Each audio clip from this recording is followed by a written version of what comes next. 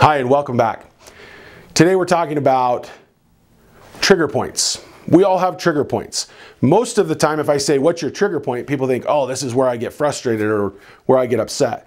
But we all do and engage in certain behaviors in our lives based on maybe market forces. It might be based on pain or pleasure points.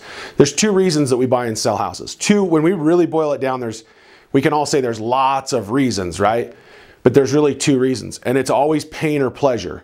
But there's 5 ancillary things that typically are a trigger point for why we do something, and especially why we buy and sell as the market is shifting.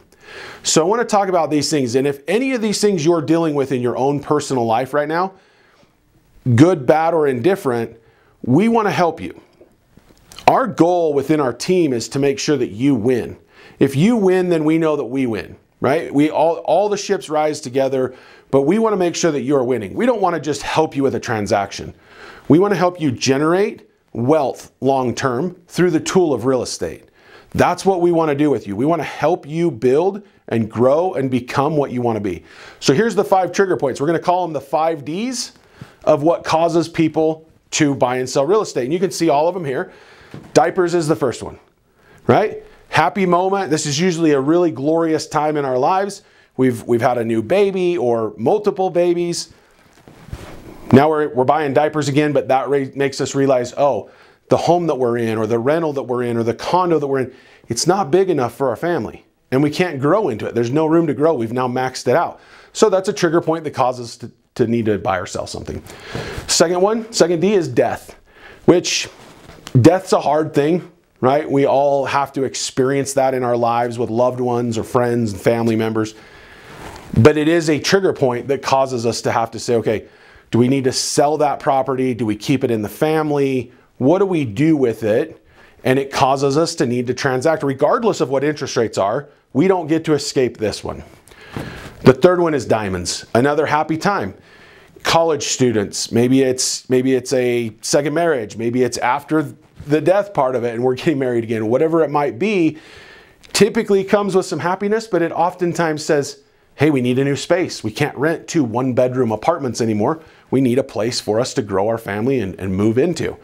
So that's one. Another hard one, the 4th D, is divorce. Unfortunately, people experience this. It's the world that we live in, and it's unfortunate. Some of the hardest transactions I've ever had to be a part of involve divorce. But if we do it right, and we recognize that this is just a component that triggers the transaction, if we come in with the right strategy and we look at it and we figure out how to win, most of the times it ends up being a really good experience when it's all said and done. But this is one of those reasons that triggers why we need to buy and sell, regardless of what the market is. And the 5th D is diplomas. As we graduate from high school or college, or maybe it's a graduate program, we start to realize, hey, I need to move to this area in order to get the job that I want, or I want to build my practice, or I want to build my life here. So diplomas is a trigger point that causes us to need to buy and sell. These are the 5 main trigger points outside of pain and pleasure. As you can see, there's some pain and pleasure associated with every one of these different 5Ds of the market, of the triggers, of why we need to sell. So if you're experiencing any of these, I'd love to visit with you, love to have a member of our team visit with you, and make sure that you're getting to where you want to be on the other side of these different experiences and life trigger points. Thanks for being here.